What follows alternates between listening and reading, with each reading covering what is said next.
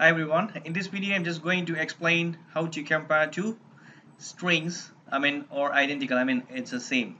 I'm just going to verify this using this formula.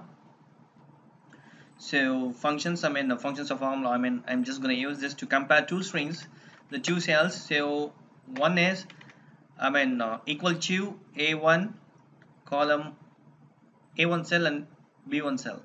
So see, it's false.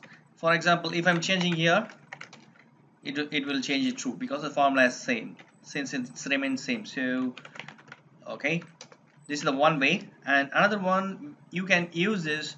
Another way you can use this, for example, equal to exact functions. So here I'm just going to compare and come on, text2. That's it. See, it's false. So for example, if I am changing here, it will change now.